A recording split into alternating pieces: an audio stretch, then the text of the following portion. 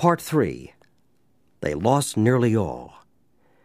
The 15 stories in this group tell of alcoholism at its miserable worst. Many tried everything: hospitals, special treatments, sanitariums, asylums, and jails. Nothing worked. Loneliness, great physical and mental agony, these were the common lot. Most had taken shattering losses on nearly every front of life. Some went on trying to live with alcohol. Others wanted to die. Alcoholism had respected nobody, neither rich nor poor, learned nor unlettered. All found themselves headed for the same destruction, and it seemed they could do nothing whatever to stop it. Now, sober for years, they tell us how they got well. They prove to almost anyone's satisfaction that it's never too late to try Alcoholics Anonymous. 1. My bottle, my resentments, and me.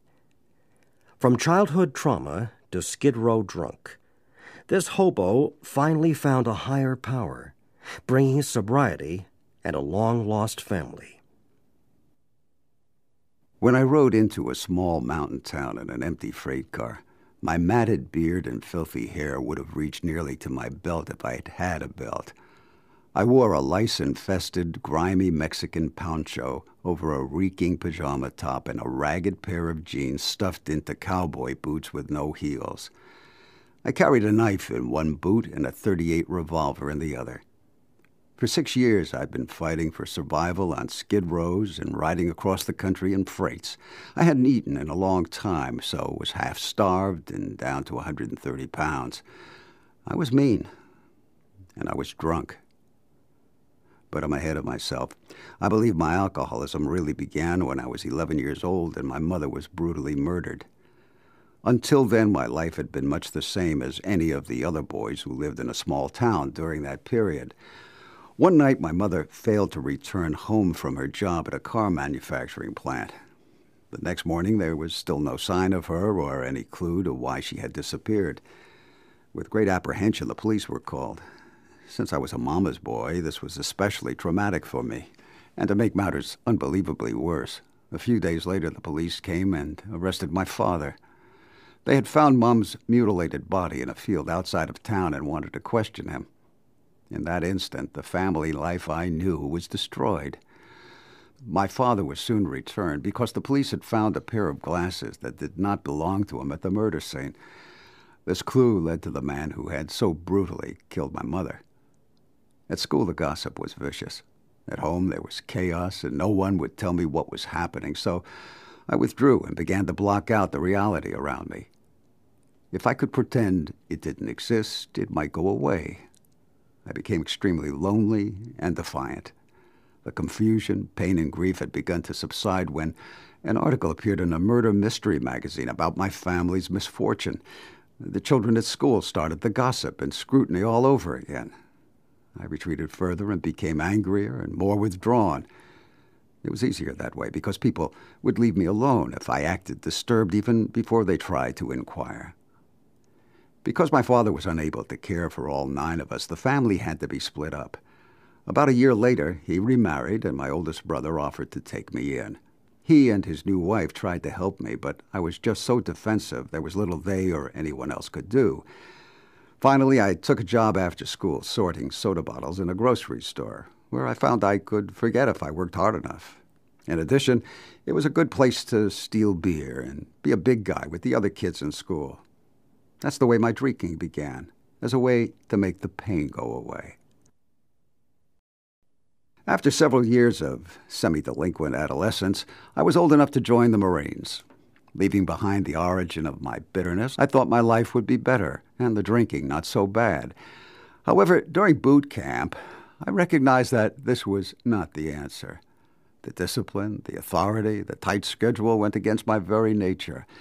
But it was a 2-year stint, so there had to be a way to function in spite of the anger and now hatred that seethed through me. Every night found me at a bar drinking until they threw me out. That got me through the week. On weekends, we went to a club nearby. This place was managed by people who drank as much as or more than I did. I became a constant customer. Arguments and fights were a regular occurrence. I managed to complete the 2 years, was given an honorable discharge, and was sent on my way. Leaving the Marine base behind and feeling homesick for my old environs, I hitchhiked back to my old hometown and returned to my brother's home. I soon found work as a painter for a construction company in town. By now, drinking had become a constant part of my life. Through some friends, I met a woman I really cared for, and soon we were married. A year later, our daughter was born, and eventually 2 boys. Oh, how I loved my brood. This nice little family should have settled me down. But instead, my drinking progressed. It finally reached the point where I was intolerable to live with, and my wife filed for divorce. I just went berserk, and the sheriff ordered me to leave town. I knew if I stayed, my anger at my wife for taking those children away from me would get me into more trouble than even I could handle. So, once again, I set off. I left with my hatred, resentment, and the clothes on my back. This time, for good. In the largest city close by, I could be found dead broke, drinking myself into oblivion on Skid Row.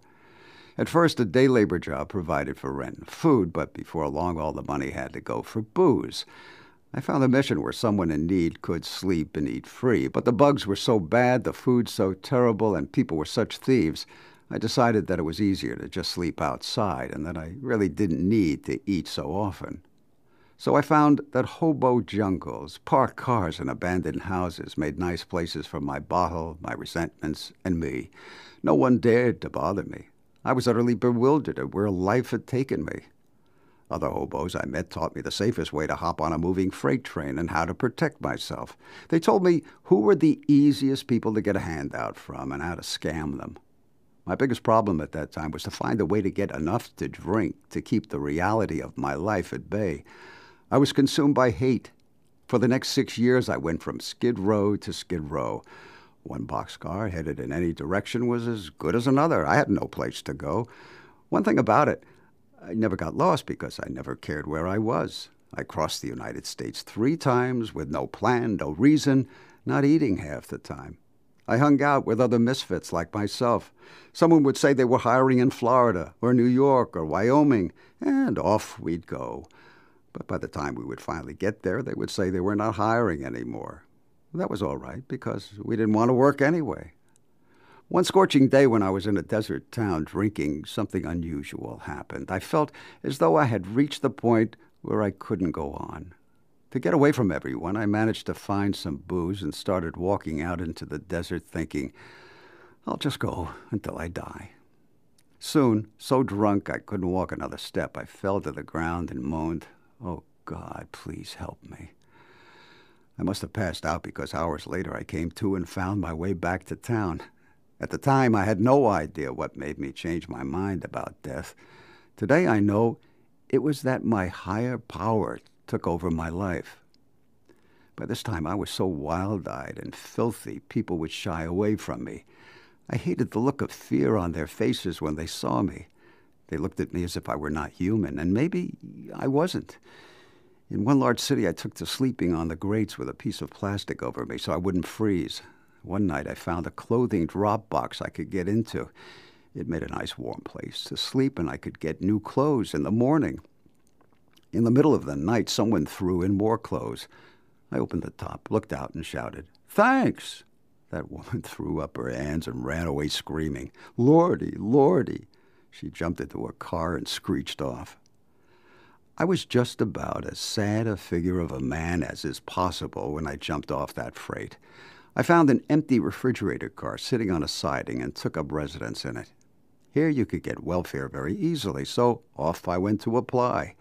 Now I could eat. It was my 3rd time in this town, so I headed straight for my favorite bar. Here I met a barmaid who drank like a fish and was as mean a woman as I had ever seen, but she had a place to live. So I moved in. And thus began the romance of a lifetime. I finally had a roof over my head, sheets, and food.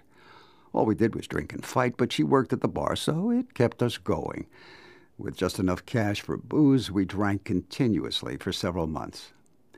Then, on my way to find a drink, I ran into one of my old hobo buddies, an older man. I remembered him as an excessive drinker, an alcoholic. And here he was, walking toward me down the street in a white shirt, tie, and suit, looking marvelous, with a big smile on his face. He told me he'd quit drinking, and how he'd managed to do it, and how much better he felt. My first thought was, if he can do that, I can do that, and much better, because I'm only 33. He took me down to this club where there were some other recovered alcoholics.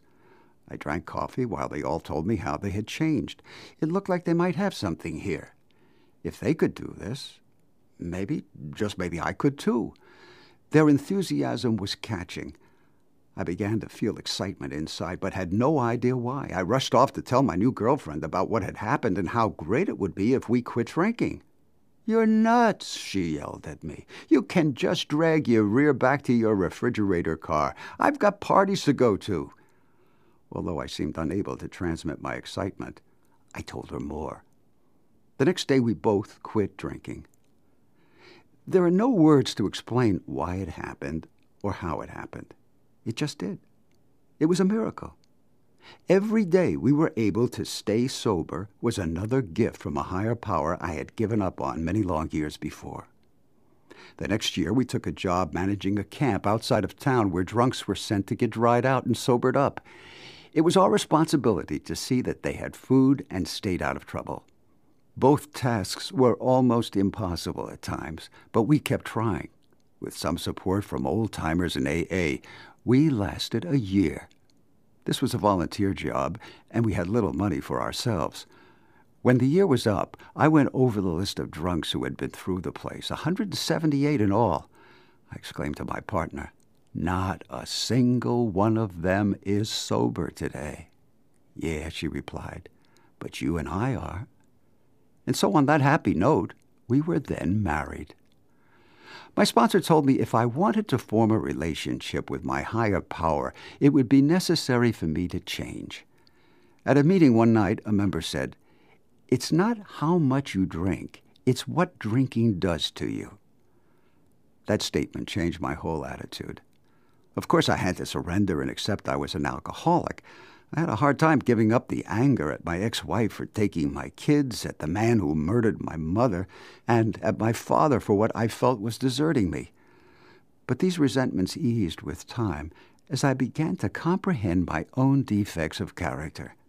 I became acquainted with some monks in a nearby monastery who listened to my story with some amazement and were able to help me understand myself. At the same time, my sponsor and other old-timers who had taken us under their wings loved us back to rejoin society. Gradually, the ice that was my heart melted, and I changed as my relationship with my higher power grew. Life began to take on a whole new meaning. I made what amends were possible, but knew I would have to return to my childhood home to clear up that part of my past. But we were busy with our own paint contracting company now, and as the years passed by, the opportunity to go back home just did not come. As the months following the day we quit drinking have turned into years, I have become increasingly more devoted to this program that saved not only my life, but my wife's also. Eventually, I became involved in AA service and helped get a central office started for our groups. We both became active in general service and began traveling all over the state going to meetings. To my surprise, both of us were given the opportunity to serve as delegates to the General Service Conference. What joy we found in this. One of my most memorable moments was when, at the opening of the conference, the chairman of AA's General Service Board said, "We are all gathered here tonight, not as individuals, but for the betterment of Alcoholics Anonymous all over the world." The years flash back to when I was on the grates outside that very hotel, frantically trying to keep from freezing. I was overwhelmed by God's grace just to be there. One day, a friend of mine who writes for a living asked if he could write the story of my life for a magazine. He assured me there would be no anonymity problems, so I agreed. I had been sober for almost 25 years at this time and had no idea what God, as I understand him, was about to do for me. My oldest brother, the one who had taken me in, just happened to subscribe to this magazine and just happened to read the article. Thus began an amazing chain of events that has altered not only our lives, but the lives of my family and many others. It is nothing short of a modern-day miracle. God has done for me what I could not do for myself. The article gave the name of the town I live in. So after my brother and sister-in-law finished reading the story, they called directory assistants and phoned me. The first time we had spoken in more than 30 years. I burst into tears, and so did they. They told me that after my disappearance following the divorce, my family had tried repeatedly to locate me. They were concerned because someone had told them I was either dead or had left the country. I felt bad that I had worried them like that.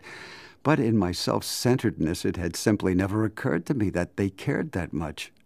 One by one, I talked to all my brothers and sisters in the next 24 hours. My brother gave me the phone number of my own daughter, whom I hadn't seen for 27 years, and I called her. Next, I talked to both my sons. Oh, God, what an experience. I was so overwhelmed by all the memories and the lost years that it was difficult for me even to speak. I spent several weeks crying as all the old hurts rose to the surface and were healed. Later, we had a big family reunion back in my hometown. It was a happy day for all of us to be together for the first time since we were split up. My father had passed away, but all his children were there with their families, a large and joyous crowd. Finally, after all those years of wondering about my family, my higher power had acted through my friend to undo the tangled circumstances and allow me to make amends to the people who had been hurt by my bitterness. I believe that I am living proof of the AA saying, "Don't give up until the miracle happens."